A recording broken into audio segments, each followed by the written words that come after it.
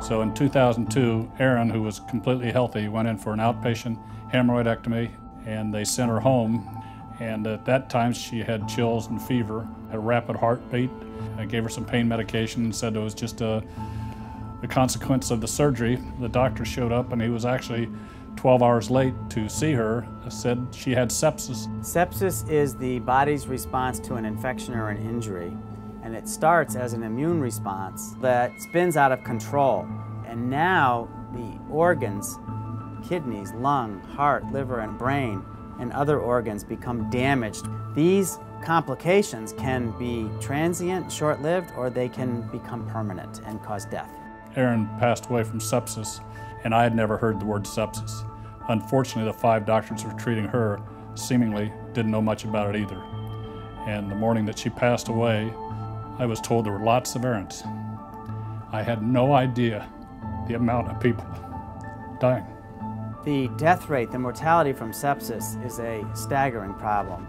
Across the world, tens of millions of people died from severe sepsis every year, and within the United States, some 200,000 people or so die of severe sepsis annually. Rory had fallen playing basketball in school, so he had cut his elbow, just a little scrape. We took his temperature and it was very high. It was 104, so we decided to call the doctor, and by the time we were bringing him in, he had gotten a lot weaker. From the time of the early signs of infection or injury to the time of organ failure and death can be as short as 12 to 24 hours. They did his tests and they took his blood, and they came back and they said he was being released, and that was it. We had absolutely no idea how sick he was at that point. There's a window of opportunity in which the early recognition that sepsis might be occurring or might occur can be prevented by administration of fluids, by administration of antibiotics, and by timely administration of oxygen. His nose began to turn black, and we went right back into the hospital with him, into the emergency room. Doctors just started coming from everywhere, and no one would look at me. Then he said his feet were cold. He said, "Mom, my toes are cold, my toes are cold." He never spoke again. Never spoke again. Never. If you die of an infection, you die of sepsis. So if you die of pneumonia, the flu, a cut on your leg, anything like that and it's infected, you die of sepsis. They'd taken his blood, they'd taken the vitals, and now we found out that he had every one of the symptoms for sepsis. I'd never heard of the word beforehand. We didn't hear it in the hospital. We didn't hear it from the doctors. We never heard anyone use that word. No, never. So we've now learned that sepsis is the most common cause of death in most hospitals. So it would seem to me, if physicians want to save lives and monies for their hospital, they should think sepsis first and rule sepsis out. Why are people not ruling out sepsis first? Why has it not happened? I have no clue. I have no clue. All I know is our son died, and all I know is he passed through many hands that night, and not one person said, "Could this be sepsis?" Not one person.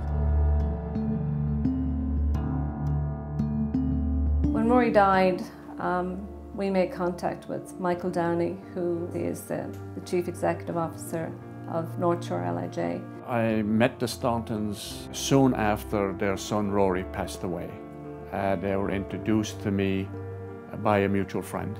And he put together a group of his doctors to speak to us about sepsis. Every healthcare facility that wants to be focused on quality is always concerned about mortality.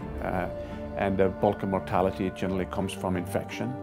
And so I declared the policy quite a number of years ago that it wasn't good enough to have an X percentage of infection, it had to be 0. So it really represents a culture change at every level of the organization, that this disorder is recognized and treated aggressively as a life-threatening condition, even when the initial appearance may not be life-threatening.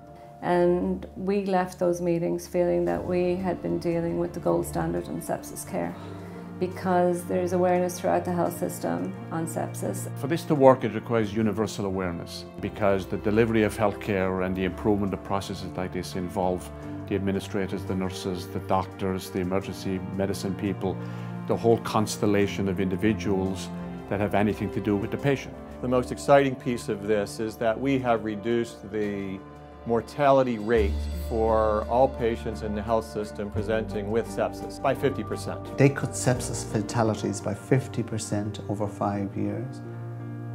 So then we said, well, why can't that be done nationally? So we went to Congress and we had the first ever hearing. The Senate Health Committee on Health had hearings on sepsis. And then, of course, they decided that they wanted to, in many ways, you could say, lead a crusade so that it wouldn't be repeated, what happened to their son. At every angle we've gone to, we've had to force a door open. We've had to push it open. But yet then we found out that Carl Flatley went to all of those buildings 10 years ago. When I started this in 2002, I went to the CDC, I went to NIH, I went to Congress to find out who was keeping track of this, and no one was. Why is it left up to two people who've had to be tortured and to bury their son to take on a campaign? Shouldn't government be doing this? Aren't there government agencies out there protecting Americans? And my point is, well, what have they done since Aaron Flatley died? The biggest problem we have is no one's ever heard of sepsis. I mean, 60% of Americans have never heard the word sepsis. So the public does not put pressure on Congress or the CDC to help them. So here we are 10, 12 years later, we've got millions of people that have died that shouldn't have. It's crucial that standard medical therapies for severe sepsis be adopted at hospitals across the country and across the world to save lives. If we just gave them antibiotics and fluids, we could save at least half of those lives. It's just a matter of early recognition and rapid treatment. And it also requires the commitment and the priority by government. Government has to say this is important. The CDC has to say this is what we are going to support and provide advice to. We are on board fully on this. This has to come from the top down. It shouldn't be coming from the suffering parents up. North Shore LIJ should be the national template, cutting fatalities by 50% from sepsis.